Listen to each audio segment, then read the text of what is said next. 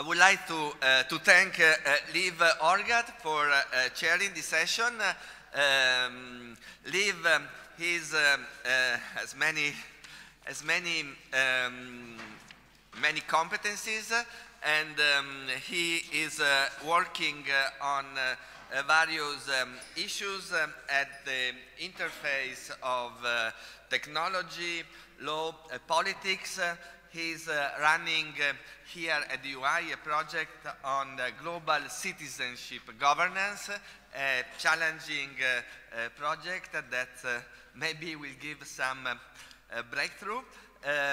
But without further ado, since time is really late, I give the floor to Liv, who's going to chair this session. The plan is for having this session only in 1 hour because there are also kind of administrative constraints, and so I would ask the speakers to try to stick to the time, and I rely on Liv for you should. the management. Okay, thank you, Giovanni, for this introduction, and thank you all. I apologize for not joining you yesterday. I just landed yesterday night. And let me thank you for organizing such an impressive and super interesting conference. The good news is that we have one of the, I think, most interesting sessions, which is the impact of AI on really the legal sector. The less exciting news is that we don't have much time to discuss it. We have maximum 55 minutes. So I will change the rules a little bit, and we will do 3 presentations. So everyone who has questions, just keep them to we'll do a kind of a longer Q&A session at the end. The first speaker is Kate Klonik. She's a PhD candidate and a fellow in residence at Yale University Information Society Project. She graduated from Georgetown University Law Center, where she was also the senior editor of the Georgetown Law Journal. Before law school, Kate worked in journalism and wrote for various newspapers, among them the New York Times and The Guardian. Her research includes law and technology, intellectual property, freedom of expression, and tort law. And she has also, it's not written in the bio, but I saw that you have a forthcoming article at Harvard Law Review on the new governance, so congratulations. Kate, the floor is yours. I'm going to keep this really quick because I'm used to kind of a much very back and forth Q&A, and this is also a project that is just in its very nascent stages, and so I'd be really eager for some kind of comparative feedback on it, not just from an American perspective, which is where I only have the opportunity to present there, so I'm really grateful for this opportunity. Thank you for having me. My paper is about, and my idea is kind of that I want to talk about today is about artificial intelligence, AI, algorithms, in content moderation. And if you're not aware of what content moderation is or the terminology, well, it's now kind of a ubiquitous terminology. People generally understand this, but when I started researching this, it was very new and something I had to explain to everyone. But it's the idea that everyday people post things like pictures, text, videos onto platforms like Facebook, YouTube, and Twitter, but not everything that they post stays up there. Sites use complex procedures and rules that they have developed to govern what stays up and what comes down. And so until very recently, and I'm talking like the last 2 weeks, I think, maybe the last month, there were 2 sets of rules governing these types of this type of content takedown and moderation. I'm speaking specifically, I'll speak to Facebook generally because that's kind of where there's the most public data. Well, there were public-facing community standards, and these were very vague. They were things like no inappropriate nudity, no inappropriate sexual content, no pornography.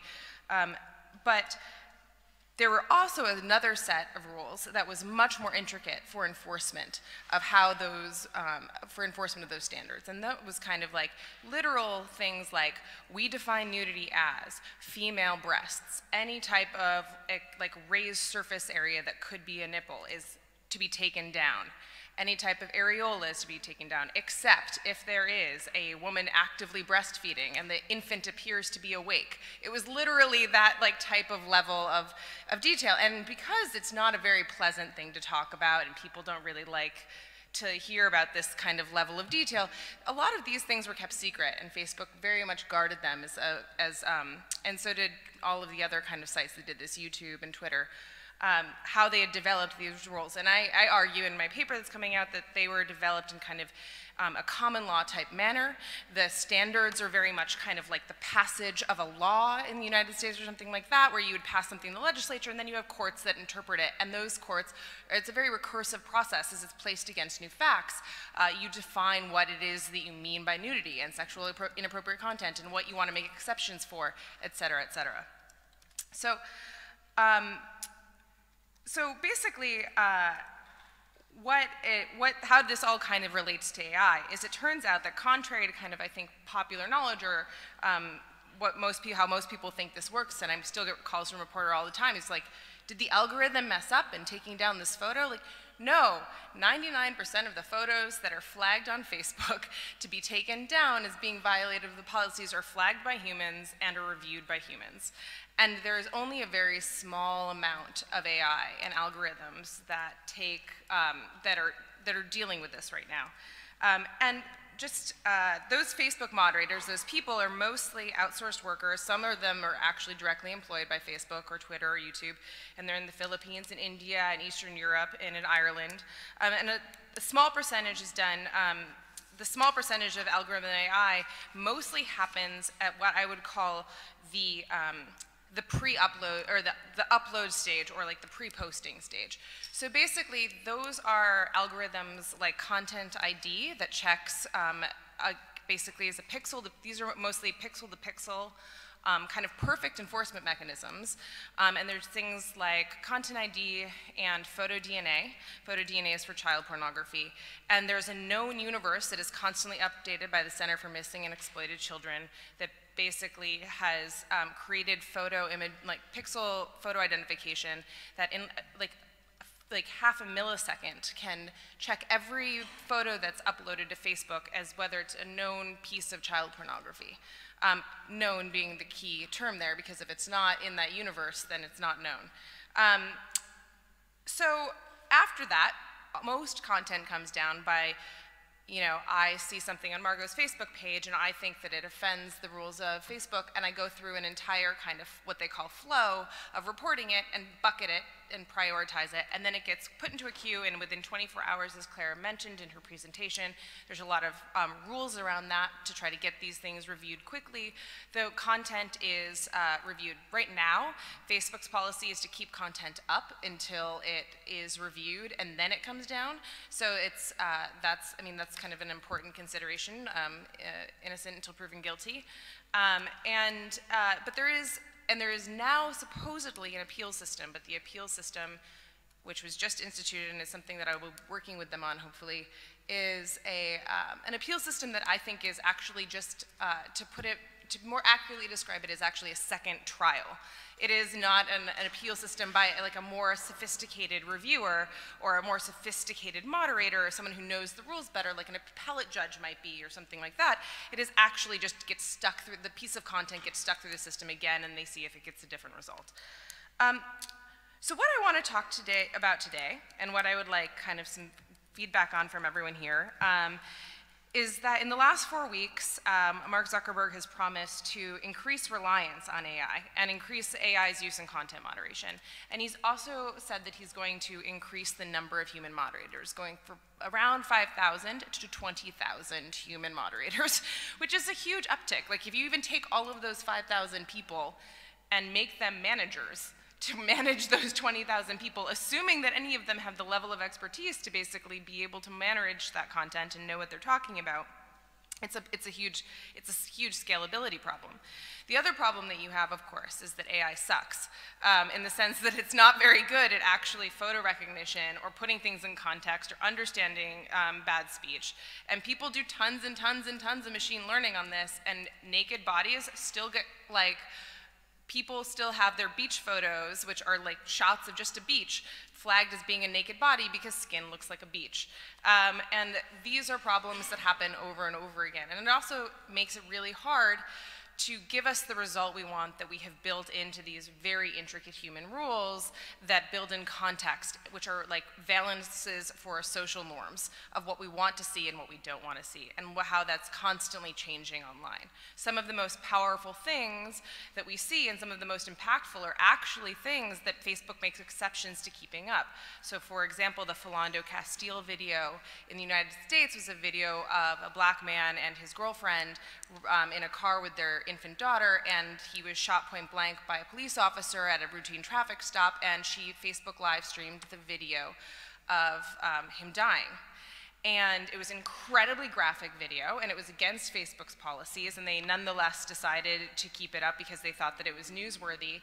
And had they not made that decision, we could be in a very different world. Like Obama, the DOJ, the Department of Justice, there were a number of investigations launched into it.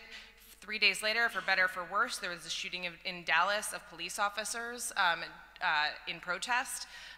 There was a lot of fallout from that video. And so these are kind of some of the democratic potentials of these platforms, and some of the risks that I really think are huge is that if you rely too much on AI and unsophisticated moderators and scaling too quickly, that you're going to risk taking down too much content.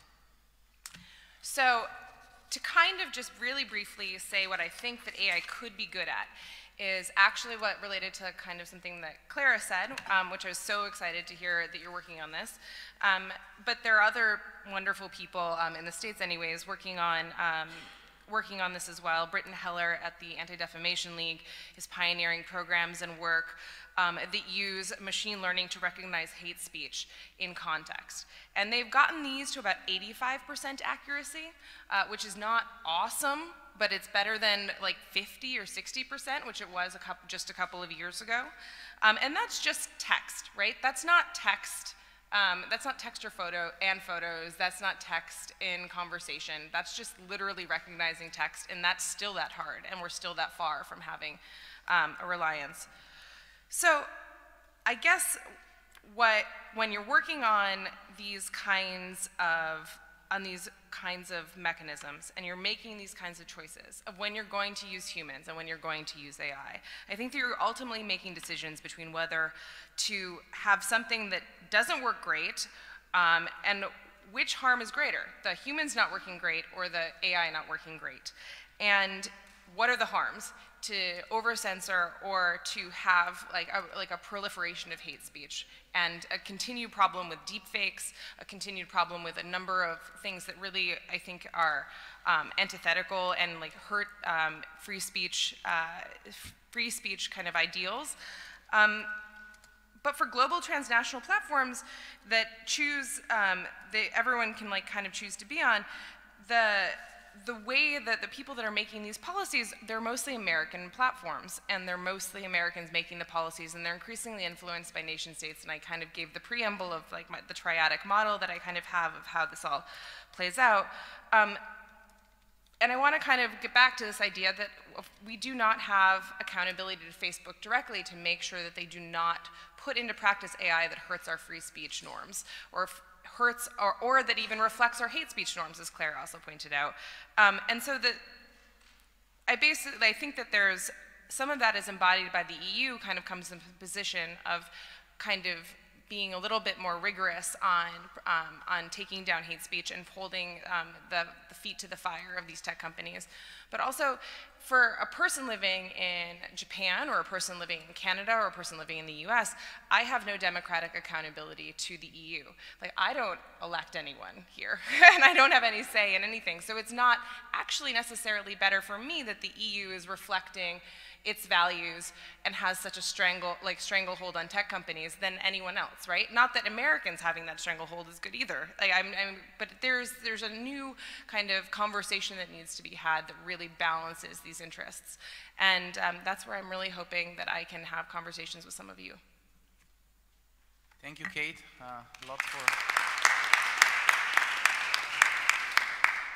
lots for food for thought on at least 3-level design, implementation, and monitoring, but we'll talk about it during the Q&A. Our second speaker is Camilla Mantelli. She's a lawyer practicing law too. Yeah. She's a practicing lawyer working at PwC as a special project coordinator within the Office of the General Counsel. Camilla also funded and developed Legale Faccia, which is one of the first online legal service providers in Italy, as well as other legal online platforms. She has been working on the Center for Legal Informatics at Stanford University, and currently she is a mentor at the University of Insubria here in Italy. The floor is yours. Thank you. Hi, everyone. I have actually last second integrated my speech. I hope I have done, as Katie was perfect in covering most of the topics that are on my starting presentation. So,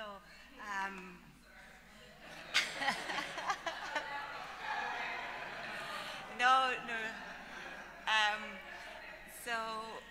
Actually, I don't want to fall short of arguments, and I'll see if I'm able. Okay, this is what I wanted to tell you until this morning. I'll give you a super brief overview of what I could acknowledge is going on globally in innovation in the legal sector, as I am super lucky to travel a lot to conferences that are held worldwide, and I could listen to amazing speeches and find out what great brains come up to. So,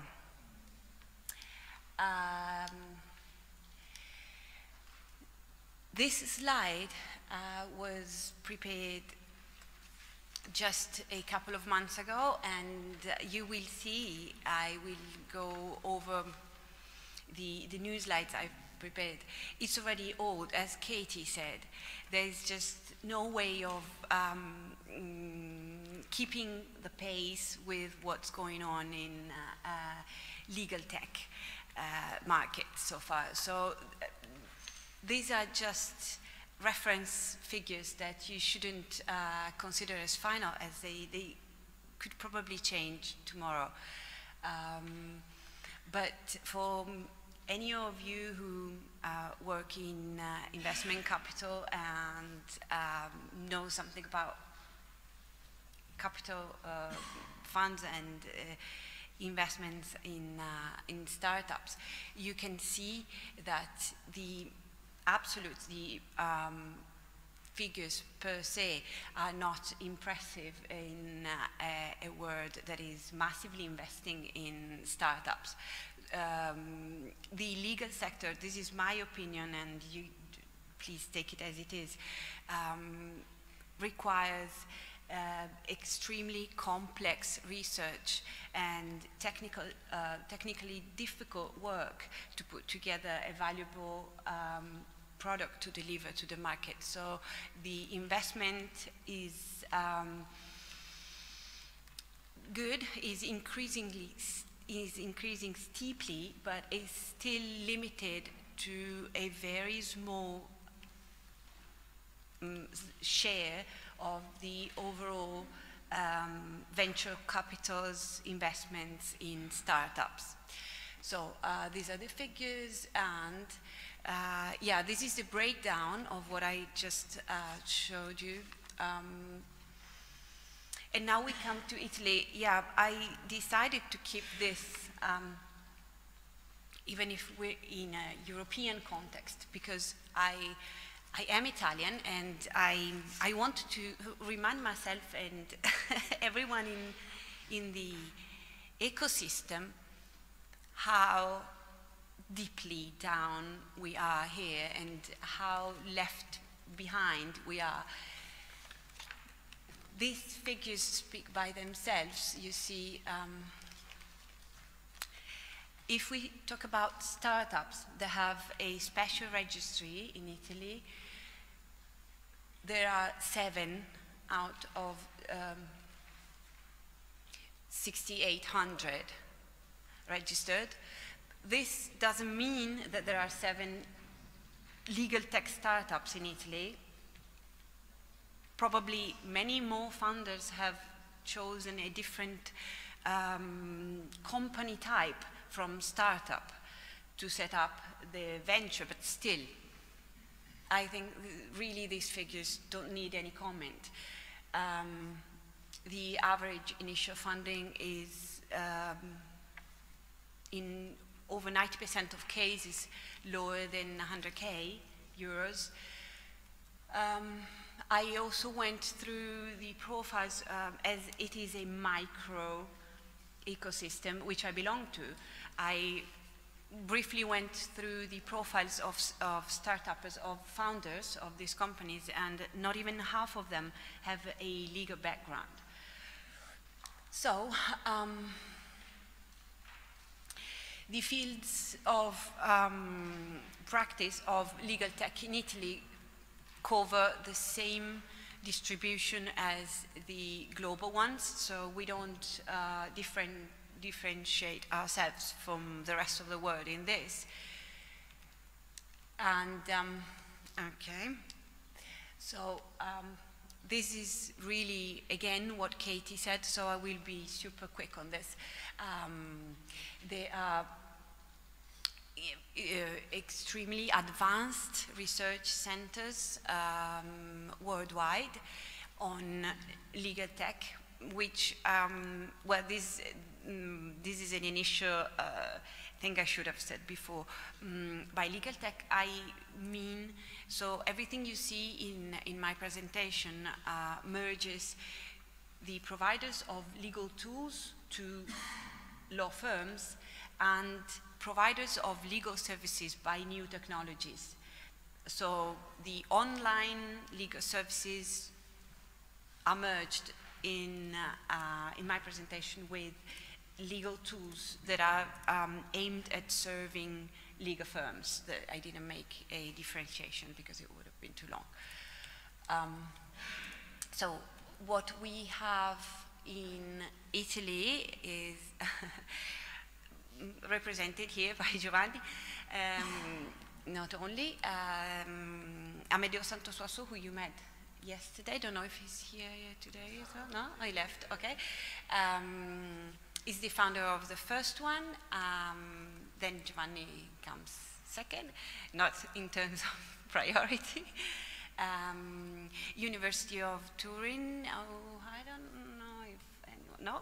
Yes, okay, ciao, has set up a spin-off company working with legal tech tools, and then the National Center for Research has created a still public but a different department working on the automation of courts activities.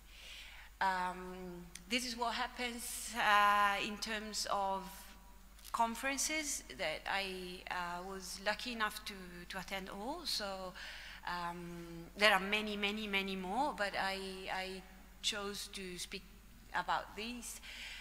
Codex Future Law takes place every year in the beginning of April, and I don't know if Kate was there this year, no? At Stanford? Codex, yeah, okay. So that is, in my opinion, the paramount event to just, get the pulse of what's going on generally, and presentations are outstanding. Every time I hear people speaking there, I realize how much there is to learn, also in terms of how we say things. Legal Week in New York City is a more commercial event, which starts from a fair of legal tools providers, but includes a convention which has become of a very high technical quality, so I suggest that as well, and that takes place between the end of January and the beginning of February every year. Legal Geek Conference is in autumn in London, and I'm very proud to have been among the first attendees of the first come si dice? La prima volta che c'è stato. Okay, the first one. And we were just in a small room, and it was cool. It was high fives and beers and fun, but now it has become just impressive. It's been sponsored by the biggest tech companies, and it's hosted over 100 speakers, and I think well above 1,000 attendees last year, and it's growing, and that is really meant to join people, to connect people who act in this ecosystem. So it is a less technical but extremely vital event. And we have our Legal Tech Forum in Italy that takes place in Bologna. I attended the last one only. It was founded, it was launched by a privacy-related legal services provider, and I think it's interesting. I was happy to be there this year. Okay, this is the part I could probably be very, very fast on. As you've heard, more details and technical speeches on this. So the two topics from being a lawyer, so having no IT background whatsoever, what I could grab from the massive amount of information I received at these events is that there are basically two areas of the law that are affected by research and development in artificial intelligence, and these are smart contracts or computable contracts. And most of the people sitting here could be better than me in explaining to you what this means, so I won't go through this. And the e-discovery systems that have been deployed recently are the second limb of what, with my knowledge, I could detect as strictly AI-related research programs. Okay, I had set out a few, but you have gone through these topics in better detail, so okay, so I wanted to bring you to two topics that were shown at at Codex this year. One is a breakdown of what I told you before, very, very quickly. Katie introduced to the Codex directory of legal tech companies. This is what they took down shortly before the event to explain to who attended what's going on. So it is basically a breakdown of what I said before, and you can see that the figures I was speaking to you that I worked on a couple of months ago are already old, because this is what they did in Stanford 1 month ago, and already the figures are completely different. So it is really exploding as a market. It's growing fast. What this outlines tell us is that the document automation area is definitely the one who has the largest amount of companies active and who has received the highest fundraising recently. What comes second is marketplace, which requires, and this again is my opinion, but which requires a lower effort in legal and IT crossed research. It is, in my view, at a lower complexity level than the rest of the categories you see here. And then the practice management, which could include any tool, any way, any instrument, any mean to make the work of a law firm easier. And then the rest comes with a significant gap after. Okay, so forget about 2018 because that's just, it has just started when this was presented. So the year 2016 was definitely the winning year in investments in startups, legal tech startups. No, okay. And the other thing I wanted to tell you about is this presentation that I found incredible. Okay, this is just a story that was told. Forget about the names. It just tells you how the story goes when a low-tech tool is offered to a law firm. Okay, so 100 lawyers receive an email saying, hey, there's this new legal tech tool you could use. And they are invited to attend the presentation showing them what it consists in. Half of them go and half don't because they don't even open the email, or they do but they don't show up. So the presentation actually includes a very nice lunch and tasty desserts, and it actually sees 25 lawyers still seated at the end of it. And these 25 then go back to their desk, and half of them don't remember what they heard. Out of these 12.5 lawyers, 6.25 don't consider using the tool they were presented. So this is just to give you a taste of what happens when the outcome of our efforts is actually offered to who could take benefit of it. So thank you.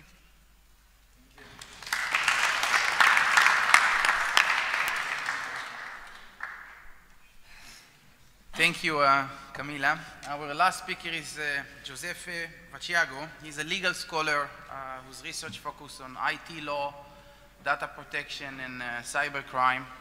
He has been consulted for a wide range of national and international organizations and companies.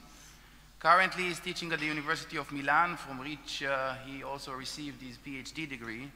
He's a professor at the University of in Sobria, and he's also the co-founder of the Center for Tech and Law of Milan. He has been a visiting scholar and a visiting researcher at many universities, including Fordham Law School and Stanford Law School, and he's the author of numerous publications on data protection and cybercrime. So Giuseppe, the floor is yours.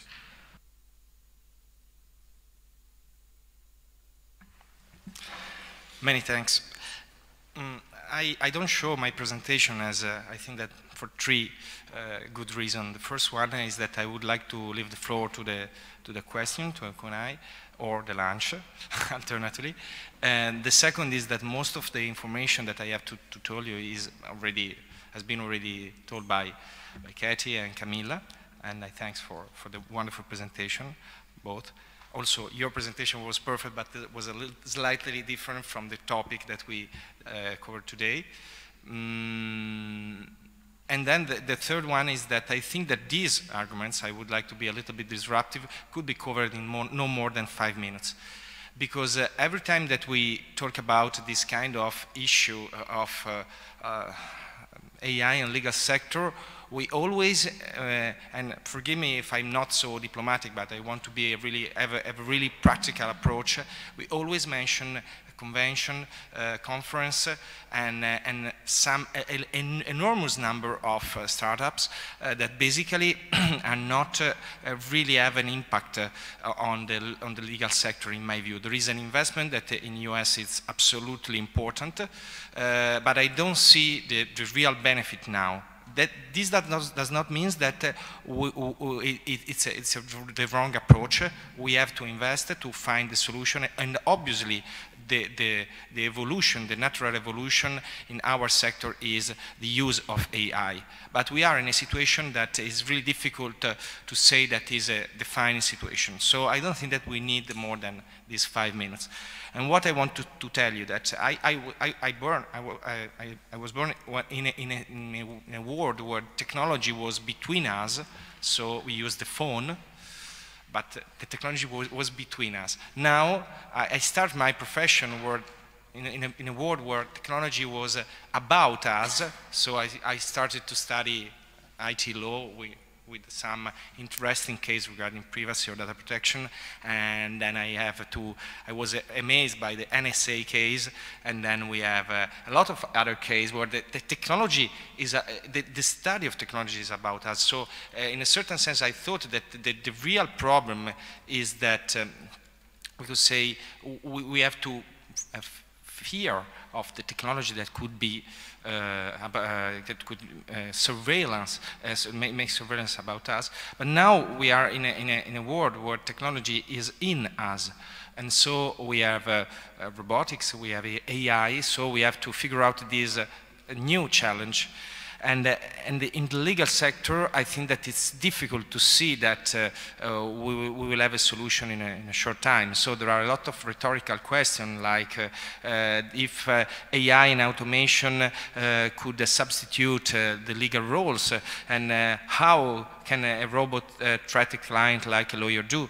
Treat a client, sorry, like a lawyer do. Obviously, I don't think that this is a point. I think that the legal profession cannot be substituted by an AI. I was absolutely worried when I see all these kind of projects regarding the Council of Europe, regarding the possibility to have a judge that make decision, but for other reason. I don't want to cover this point, perhaps in the Q&A.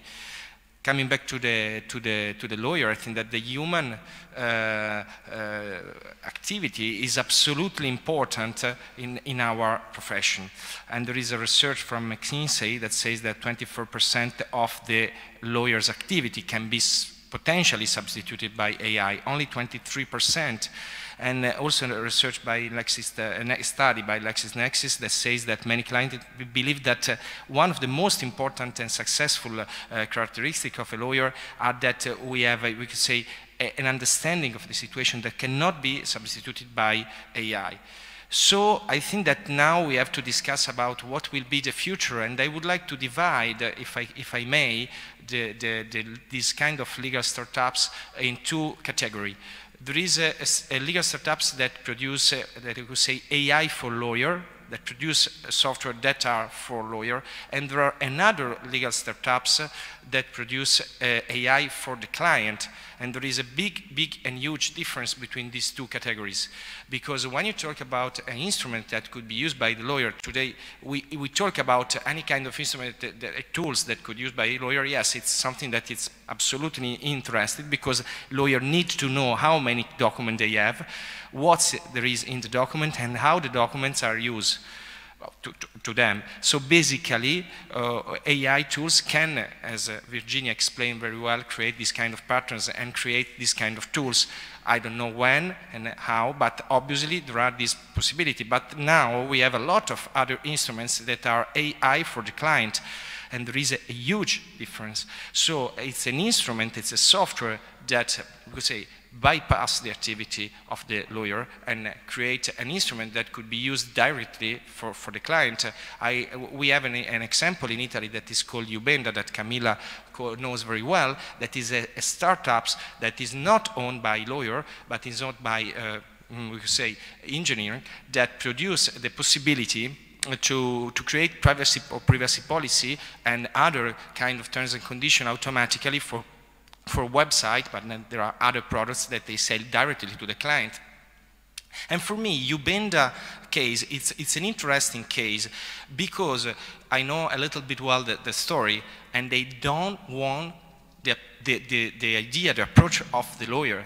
They say that it's really clear their activity, and they say they think that the lawyer can create only obstacle to their develop of the business, because obviously we say sometimes you have to respect the law, so sometimes you cannot create a privacy policy for a website that is we can say the same for every single website. I simplify the situation and say, oh, you create too many difficulties. I think that from a computer scientist point of view, it's better to have our approach and sell this kind of product that basically sometimes could be illegal.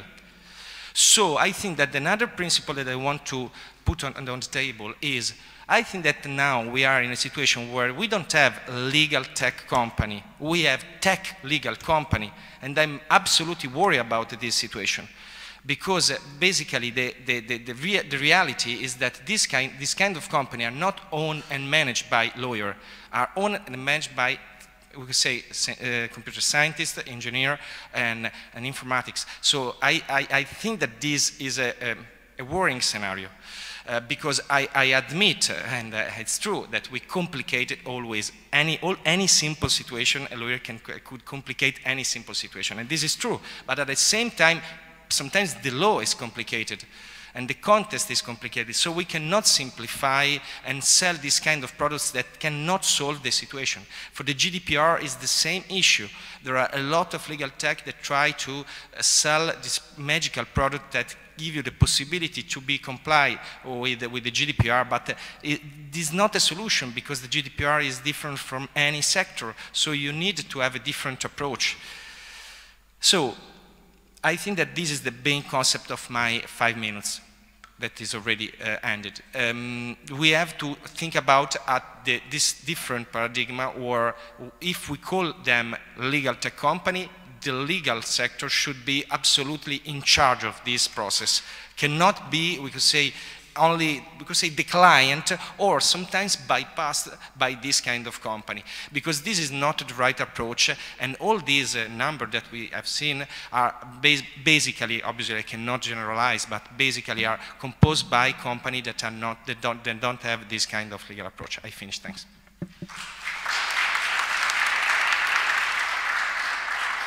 Thank you, Giuseppe. So we have about 15 to 20 minutes for questions. So let's start this section probably.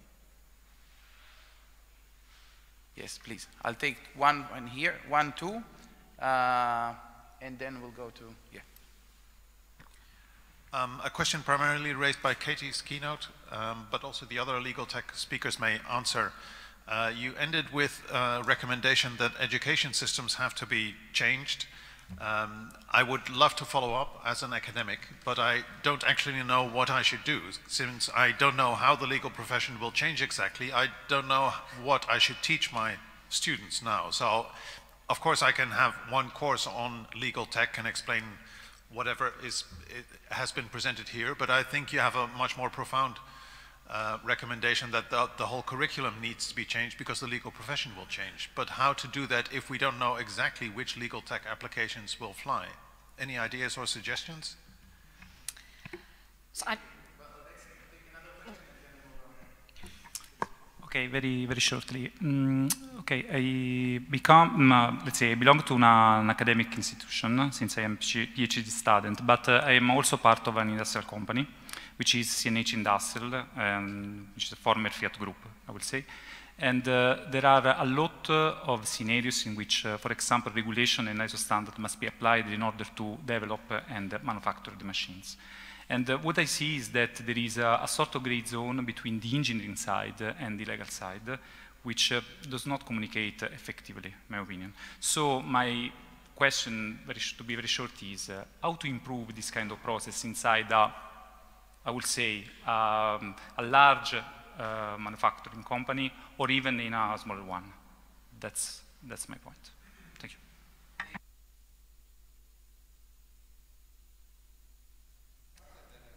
Yeah, I'm happy to start and then, yeah, hand over.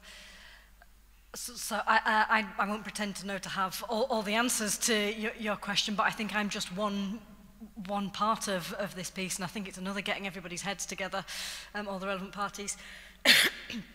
On that front, I think so some departments in some universities, and that's not universally true, but just don't frequently talk to each other. If there isn't interdisciplinary research going on, people can still stay in their silos. So on that front, I'm about to have a meeting with the Department of Law at Liverpool and one of the legal partners who we work with to try and see if we can all come to at least start a conversation about what we think the legal education landscape should look like. I don't think it should be reactionary, and that I don't think we should be teaching specific tools and specific packages, and that's what we always say when we're setting the curriculum in computer sciences.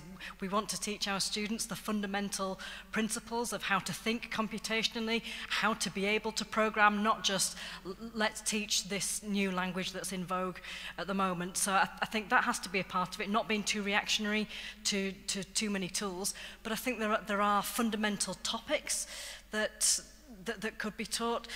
So we're in the computer science department at Liverpool, we're getting lots of requests for people to come and give an introduction to AI for people who have got no background in computing whatsoever. So there could be these are the fundamentals. It's that jargon issue again. What actually is machine learning? How is that different to other techniques? There could be fundamentals of data science in there as well, data analytics, how to interpret data. Data science jobs galore at the moment for all our graduates, but I think it shouldn't just be the computer scientists dictating it in the same way about the legal tech, but it needs an interdisciplinary approach and for all the stakeholders to try and get their heads together and look at how the jobs are changing. So for instance, the law firms I work with, they're changing their recruitment, they're recruiting more people who've got a computing background, but they have to be able to speak to the lawyers in the company and know something about law as well. So putting that all in the mix would be a start.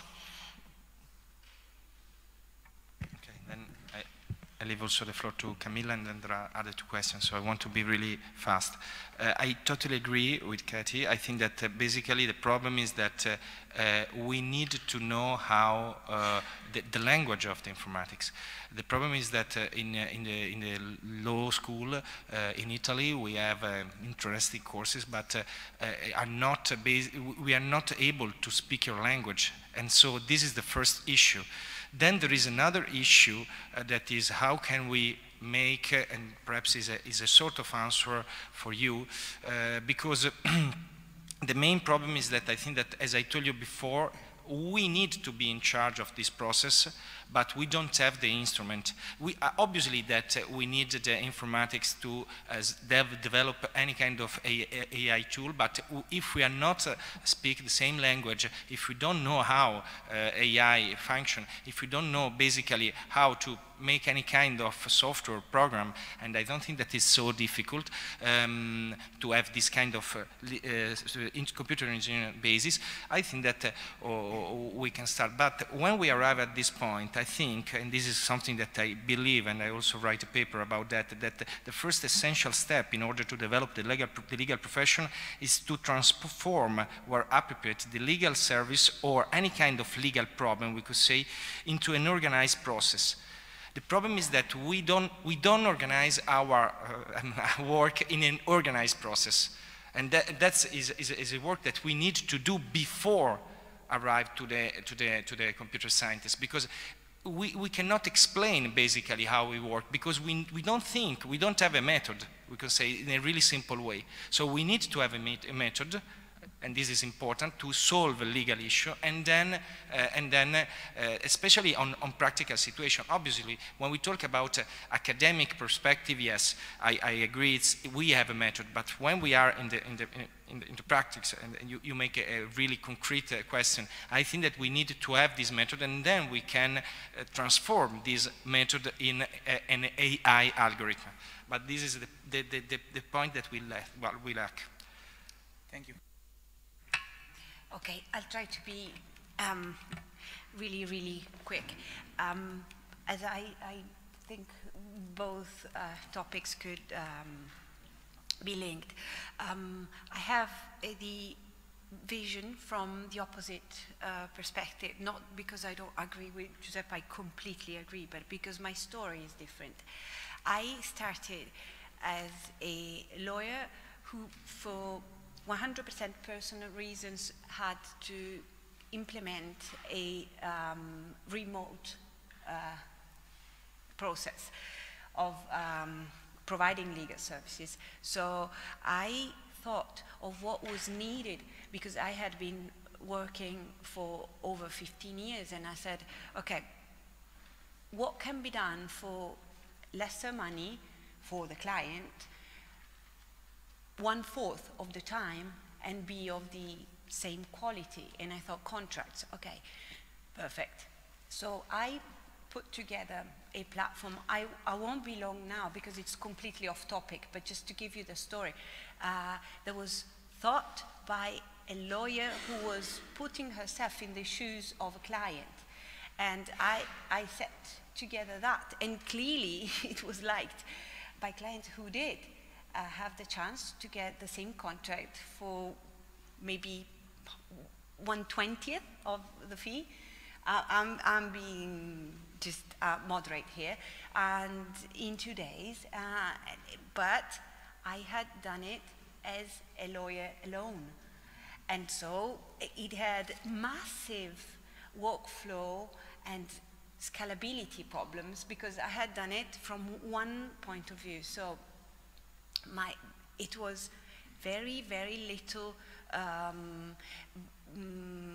money profit making, because the effort that was involved in the task was incredible, and the time needed to okay. So I think that the perfect solution is that the project is put together taking into consideration all requirements that are of 3 kinds: legal, technical, and economical. So you should have, for example, contracts. Now everybody's working on smart contracts. In my field, it's all smart contracts, computable contracts. So blockchain. I went to Amsterdam and met these 2 guys. I don't want to, advertise their job, but you will hear about them. They're amazing. One lawyer, one IT guy, and they hired the best, one of the big 4s, to put together a deck, a business plan. They will nail it, because what they've done is the fusion of the 3 limbs that, in my view, are required. So this is just a very micro, tiny side of the story that concerns contracts. I don't know anything about the rest, but this is my view. Thank you. I will allow 3 more: Andrea, Jan, and then Nikita.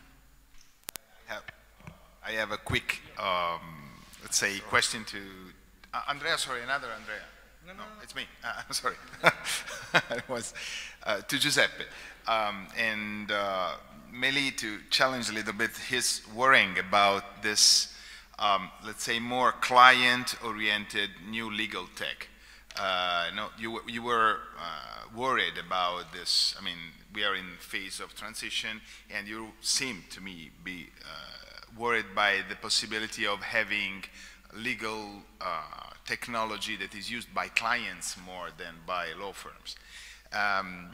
And on one hand, my question is if why this is not simply a sort of corporative defense of the lawyers saying, because this is the technological evolution. So something that happens, for example, in health system, everyone now before to go to the doctor goes on internet to seeing symptoms and to have an idea. And I think that, well, lawyers, I mean, can be protected by the fact that you need a lawyer at the end, at least for certain kind of. So on one hand this, on the other hand, I think that probably market could be a good solution for this, because you want to build your own privacy policy as that Ubenda is doing. Let's see what's happening after. I mean, if it is resistant to courts or to challenges, so we will see. So is perhaps overestimated this worrying? Short answer.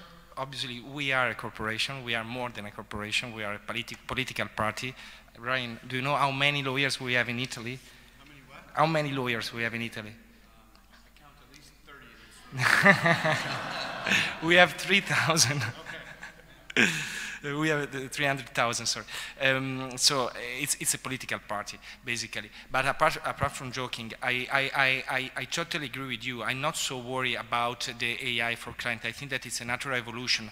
But as Camilla explained, I think that the best legal tech companies are composed by a strong component of legal practitioner or lawyer. The problem is that now we have a lot of tech legal companies that are not composed by a lawyer, or they have, for example, 2 engineers and a really young lawyer that has no any kind of experience and cannot give the real solution. This is my worry. Okay. Yeah. Thank you. So my question is about, or stems from the interesting presentation that we had just before coffee, where there was a discussion about the use of predictive algorithms in the judicial context. And I think that there's a parallel question, or maybe a question of juxtaposition, when we ask the same question about the proper and permissible role of predictive algorithms in legal practice rather than in judicial decision making. And here I want to define legal practice in the broadest terms to include legal practical decisions that new governors make as platform decision makers. And Kate, you spoke a little bit to this without talking in the language of prediction. So I'll start by asking the question to Kate, but then ask our other 2 colleagues if they have any particular thoughts on whether the risks are different, whether we don't have to worry about it in the same way we do when judges make normative decisions, etc. Before answering, we have 2 last remaining questions. Nikita, please, and you will be the last one. I'm sorry? No, please. So I have a couple of comments, but it relates to the discussion that took place about changes to legal education.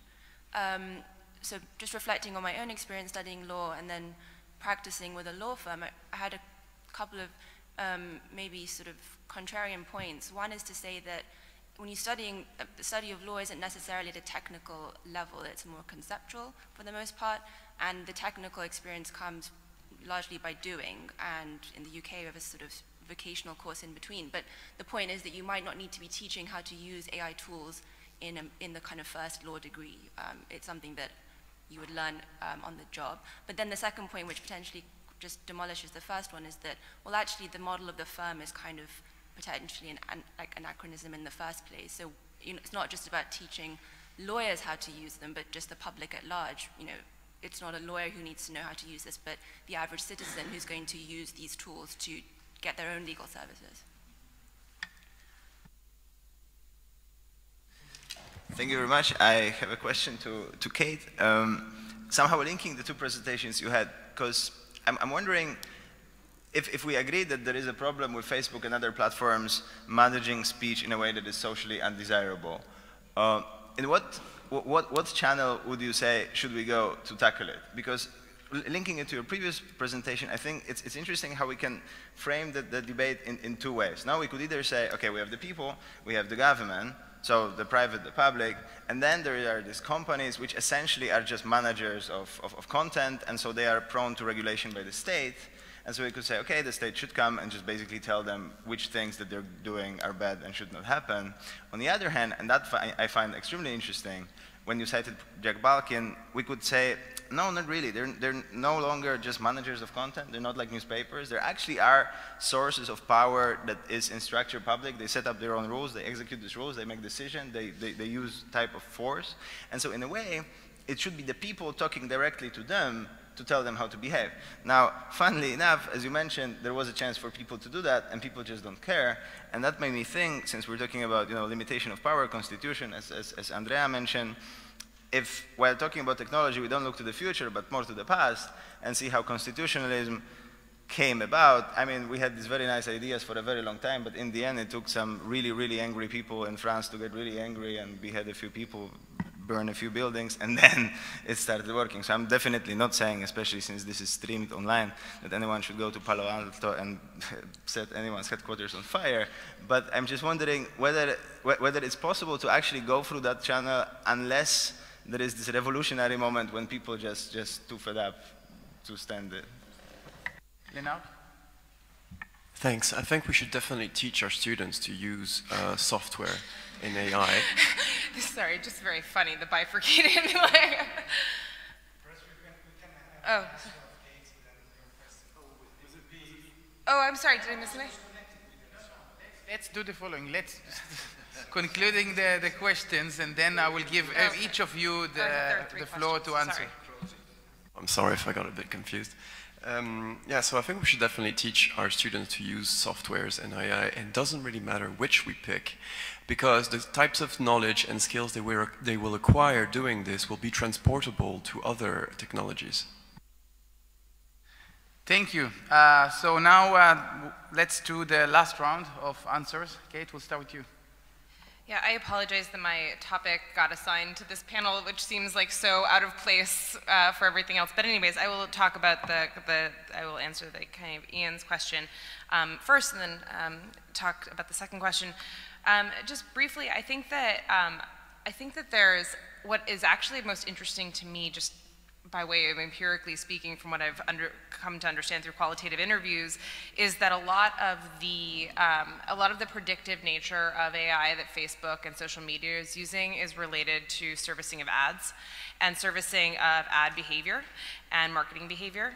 And so that is, and that's actually in the United States anyways, and also kind of actually related to this education idea, oddly enough, is an interesting thing that you see now that psychologists, that one of the majority, the majority employers of psychologists and cognitive psychologists in the US as professors who are finishing their PhD as business schools, because they're employing them to do marketing research and to kind of take advantage of these types of things and be able to employ empirics on these types of scales. So I think that's kind of an interesting effect. As I kind of had stated at the beginning of the presentation, I have a problem with predictive models because of obviously, I think that there are a lot of conflicts between expressed and implicit preferences.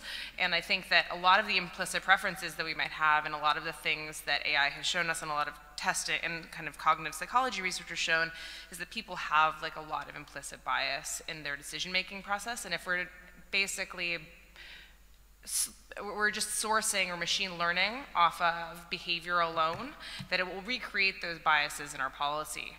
And if we want to be better people and create a better world, we want to be, we would like to maybe decide that we don't want to employ kind of racist predictive algorithms or sexist predictive algorithms or ableist predictive algorithms. So these are the types of things that, so that's kind of, I guess, to that point. And the other question that you asked is, I think that you were basically saying, and correct me if I'm wrong, that there is this tension with companies, and you were having a problem with basically, I know you emailed me about this off list, so the idea of kind of the force that these private companies are taking, and and I think that that's actually a pretty controversial idea, at least in the US, that you kind of expressed, which is that that these private companies are in some way beholden to us as public actors in the way that a nation state is. And that is kind of, I think, the main argument that I make in my paper, and the main kind of movement forward on this, is to show that they are in fact kind of, because they have moved into this realm of governing, like what might seem obvious to you, but I think to them and to a lot of other people, the incentive structure that's been put in place is one that allows these actors to self-regulate and allows them a market structure that allows them to be incentivized to create different types of platforms that do different things. And directly regulating them is not necessarily the best way to get at that. To my point about direct accountability, I would just, and it not working at Facebook, I would also say that that's like maybe a different time. 200 million is a different number than 4 billion. I think that there is actually a huge amount, a huge learning curve that has happened in awareness, as shown by all of the giant, all of the AI pie, and like, you know, everyone wanting a piece of it, and all of the party, like AI tech and law parties, and I think that Katie talked about, this has just exploded. It's just exploding. And there's also a correlation to everyone uses these things. There's just a little, there's a lot more understanding of the basic principles and ideas that are at play now than there was even 5 years ago. And I think that you might have more engagement if you tried these types of things again. Yeah. Thanks a lot. Camille, last word? Last word, because lunch is waiting for us. So. Yeah. Giuseppe? No. So, thank you for all.